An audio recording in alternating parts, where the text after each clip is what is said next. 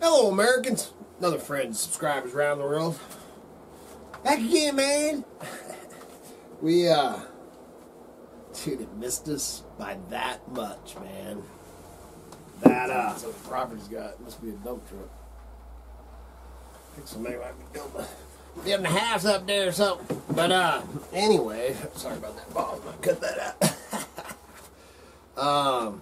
That storm, man, we were actually out watching the grandbabies. I didn't film any out there, man. I'll tell you a story here in a minute. I should have been filming. Dang it, dude. Oh, that bums me out. So 10.5 double E's. I wear 11 double E's, man. These are that much too small, man. Insulated, Cabela's insulated boots. Man, nice. Just pulled them out, man. Look at the tread on that, man. Someone picked up somewhere. I can't remember where I got these. I've been sitting there and I thought, man, I'm going to try those for winter time. Dig up my other. It's about time to get out the dang snow boots and everything. I'm getting ready to grease a bunch of boots. I know, man. Squirrel! I get all sidetracked on everything. But anyway, that storm, and for friends up in Coeur d'Alene, told me, man, that they had, and it was probably, I think it was around noon or something yesterday, because we were out, like I said, out watching the grandbabies, and they had snow. They had, I think he said, about an inch of snow at around noon, and man, they ended up losing all their holy crap. You know, when you reach in, you feel something, man, it scares the crap out of you. Ended up losing all their peppers and all their tomatoes, and then they were waiting for the first frost, you know, because the apples, man, are right at time. Just like when I stopped a couple days ago and grabbed them prunes, and he said they ended up freezing solid, man. All their apples, they lost their apples and all their veggies and everything, man. So I'm sorry to hear that. That sucks.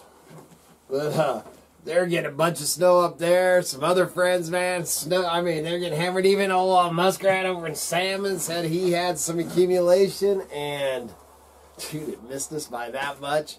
That's why I'm getting figured out. I'm going to try a new pair of boots. Let's pull out my snow boots out here. These ones obviously will be on eBay because they don't fit. But there's snow on the mountain. Kevin sent us a picture when he went to work this morning up McCall. A couple inches in McCall last night. You know, we're down. Talked about, if you watch our videos, we've talked about it numerous times, you know, and we're in a creek bottom, you know, at the base of the mountains. And we had a snow-rain mix out at Katie's, and they sit a little bit higher than we do. They're along the river bottom there. But man, it was mixing, man, it was spitting, it was trying to snow bad, but it didn't. We ended up getting home. We're back to the homestead probably about 10:30 last night. Man, it was cold and pouring down rain. And I expected to wake up this morning with some snow, but other than, you know, the mountains, like I said, tomorrow on the fish fences is going to be fun. But, yeah, no snow, man. No snow on the homestead. Thank you. Thank you very much. And then it's actually the next 2 or 3 days, this cold fronts came in. It's cold out there right now. But by the end of the week, or in about a week, it's actually supposed to get up. We have, I think, a week from tomorrow. You know, this is just predictions, man. It can all change. But a week from tomorrow, they're talking about 65 to 67 with a low 40 degrees. So, yeah, man, I think it was just a crazy burst. I don't know what's going to happen in northern. Then I actually had some friends from Canada, too. Some friends and viewers saying that they've got hammered up there. Man, it's hitting. It's bad, man. We just lucked out on this round, so we'll see what else comes. It's I was sprinkling now. When I actually came out and started doing this, it was actually coming down pretty good, and I thought it was getting. It was kind of a slushy. Like I said, it's cold enough to snow, but right now, so we'll see what happens with that. Let me tell you about this. Yesterday, out there watching the kids, and Katie and Tim's place. You know, I've videoed or showed it before and stuff. They live down there. You know, kind of. They're in the river bottom. You know, and the pine trees are even closer to them than they are to us. So they're right there.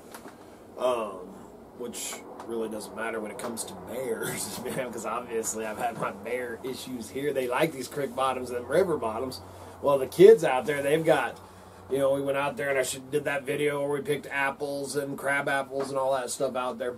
So they have quite a few fruit trees and stuff out there on that property. And yesterday, I got a new light for Sissy's room, for her bedroom, because her light was broke. You know, a new ceiling light, so I'm putting it all in, and it was one I picked up at a secondhand store or whatever, man, you know, brand new in the box and everything, but it was missing the deal that actually holds the globe thing on. So I thought, well, I'll go out, because there's a place, man, it's nice. I've showed it before, that mobile home. If you look back, you'll see I always talk about, and then all you new viewers, welcome to all you new viewers, and you can go back, when I talk about this stuff, go back and look on the videos, you know, that's, I think we have over 1,000 videos out there, so there's been a lot of stuff that we've done over the years.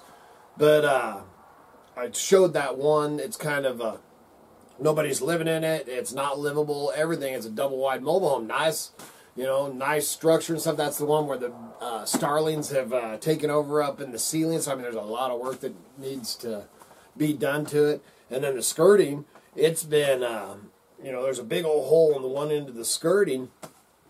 And then they had some kind of plumbing problems, and they've ripped out the floor in the master bathroom. I've showed all this before. Okay. And then actually there was a dead bird. It's still, you know, still had its feathers and stuff, but I mean, it's been there ever since they moved there. And anyway, so putting this long story short, dude, none of my long stories are short, or none of my stories are short. So anyways, I'm going over there, man, because I need this little nut to hold this globe thing on. So I go over there, which it turns out they didn't have any of those kind of lights. So I'm just walking through there and stuff, and I come in the back sliding glass door, and then there's a nice wood stove in there, and look down where that bird was, dude. There's no bird carcass or nothing left there anymore. You know, this is inside of this double wide. You know, just a few feathers. And I thought, wow, that's kind of odd. Maybe a cat came in here and took it or something. And, so, man, I go, you know, looking around at the globes and stuff, you know, man. I go in every room. Do-do-do-do. You know, I kept hearing rustling and stuff a little bit, but, you know, nothing. Birds, man, starlings up in the ceiling, or, you know, whatever. Mice, I don't know, raccoons, skunks, who knows. So, alright, so I do that, can't find that, so I'm like, I'll go look in the shop, man, see if I can find something. So I bop out the front door, because I came in the back door, go out the front door, and get down off of the deck, and as I come around, I see a big old pile of, you know, it looks like bear poop. I'm like, huh, guess that could be cow. Man, it sure looks like bear crap. You know, look around like this, and dude, there is pile after pile after pile after pile after pile after pile of bear crap, man, and they are full on, you know, bear crap, man, with the seeds and the, you know, everything in it. And I just stop. Man, I'm looking around, start looking around, you know, in the bushes and stuff like that, because, I mean, and it is fresh. This is before any of the snow, anything had hit. Looking around, man, I'm like, dude, there's a bear here, man. He's been here like, that stuff was almost steaming. So, you know, of course you start, you know, totally, if you've ever dealt with anything like that, man, a whole totally different demeanor or whatever comes over you. So I go walk over and where their road comes in, because this is pretty good. It's probably 100 yards or so from there, you know, this place is, maybe a little more even, to theirs. So I get out on their main driveway going in, and man, I'm standing back looking at all, you know, and of course, I'm just scoping, you know, man. You get into that zone and just looking for anything out of the ordinary, any little bit of movement, anything to see if that dang bear's in there, in the bushes there or something. And man, I'm looking, and then it starts to dawn on me, or I start thinking, and right at the end, man, there's a hole, you know, it's about the size of this pitcher, you know, maybe even a little bit bigger where the skirting's missing. And I start thinking, dude, that bear, that wrestling stuff, that bear is underneath that mobile home. And then that bear, when it goes underneath that mobile home, it can go up into the master bathroom, and come up into there. That bear is what got that carcass of that bird. So then I'm like, holy crap, man. Because I walk around there, and man, it's the same thing like when I came nose to nose to that bear out here when it killed my goats. Is, you know, when you live like we do, it is so easy to get too comfortable. You know, I walked by that mountain lion that was underneath my dang truck that time. You know, man, it was from here to you. You know, I go bopping by it, man, and that mother, I never even, you know, you get too dang comfortable, man. When you live like we do, you know, man, and and I've been around these mountains all my life. So, I mean, I know to always pay attention to your surroundings, but it is so easy to get into that comfort zone and not think about that. So, dude, that bear, if I'd have came nose to nose with that bear, man, one of us would have jumped through a window, and if it would have been me, he probably would have he would have ate me, man. So that just freaked me out. I'll tell you what, the size of them turds, it's probably a big old sow, but it's a good sized bear, man, doing its business there. And holy crap, man, that made me think, oh my goodness. So then, you know, so I'm walking back, you know, man, and totally different demeanor now, looking around and stuff. And then I'm thinking that my daughter walks right by there, you know, within, I don't know, 20 feet from all these piles of crap every morning with my grandson up to because they have to walk by there. They walk from their house all the way up their road going out of there all the way up to the main road to catch the school bus, man. I'm like, oh. So, you know, the kids get home and stuff, and man, I'm telling Tim, I was like, there's bear crap out there. And he's like, no, man, that's cow crap. I seen one this morning. And I said, are you sure that was a cow and not a bear? And he's all, well, it was black. And I was all, exactly. And I mean, right when he said that, his eyes, you could just tell he was like, holy crap. So we're pretty sure he's seen that bear yesterday morning out there. And the property around there, which I've walked out in the videos and stuff out to the river there, the whole property around there is actually leased out, and one of the ranchers run their cattle on there. And Tim said the last few days he's noticed that there was a cow out there. And anybody can make that mistake. Now, when you look out, there's cattle in all the pastures, you know, running around. You can hear them, man, you know, and everything. And you look out, and there's something black moving out there, you know, and it's kind of broke up because of the trees and stuff. You're just going to assume, you know, and a big old bear, if you've ever seen a bear, man, in the wild stuff, they're about the size of a good-sized calf. So, that was a bear he was seeing out there. So that, holy smokes, man. So there's a little story of that. So now Katie Jo will be driving TNT up there, and probably going to go over there, and I told him he needs to block off that hole, so I might have to take him something over there and try to block that thing off, but want to make sure there ain't no bear, and I ain't crawling under there to see if there's a bear under there. So I don't know what they're going to do about that or what we're going to do about that, but that's pretty crazy. Anyways, out here cleaning up some, out here doing these boots, and then I went over to the trailer, and it's getting pretty roughed up. It's pretty sad, but this is actually just had to show my old bass. I haven't had it out for a while.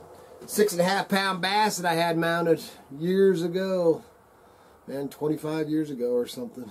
And it used to have a little bluegill right here that was mounted that fell off, and it's getting pretty roughed up. But this is out there in that trailer I talk about, man. I've got That trailer's probably not 80, well, probably 80, yeah, 70 or 80% full of more books. And then the, you know, and if you have camp trailers, you want a cool silver roof every year. And I've done that, but even that, I ended up losing a bunch of books I've talked about before, too. That's all I got, man. I'm just babbling on. It's too dang cold to go out there and do anything, really. The sun actually just popped up, so we'll see how that turns out. All y'all up north, man, be careful out there, man. I hope that this winter don't become like the old timers, but I believe my old friends and them old timers are saying we're in for it, man. And you know, I watch the animals and live as close to nature and the earth as I possibly can, and all indications, man, is we're in for it this year. So I got lucky and missed this one, but there's more to come. So please remember to like, subscribe, share. Oh, I was actually going to talk about that. I had a couple of people. One was Gregor was asking about that stone pistol and bowl, asking about that being on, when I was going to get that on. I put it on the eBay store, so you can check out the link below. I just put on a couple of old axes, some other stuff. I'll probably, I was actually going to do a eBay video today, but I wanted to tell you about that bear and then talk about the weather, because this dang snow and, oh, it's just crazy, man. It's not even, I guess it's into September, but. So check out that, man. I put a bunch of other stuff and a whole lot more to come. And then there's going to be I got some more White's boots and snow boots and all that. And first I got to find me some boots to wear tomorrow. We'll take you along on the mountain up there tomorrow, get some wood and go hike in. We get to hike end of the big one tomorrow. So I got to haul in batteries to the charger in there, because that charger's been having some issues. And then when you have the snow and the clouds and all that kind of stuff, I've got to go brush my solar panels off. But this kind of weather and the clouds and stuff on them fence chargers is a tough time to keep them going. Please remember to like, subscribe, share. Helps keep the lights on, the home fires burning. And good Lord willing, and the creeks don't rise, we'll be back again tomorrow. See ya!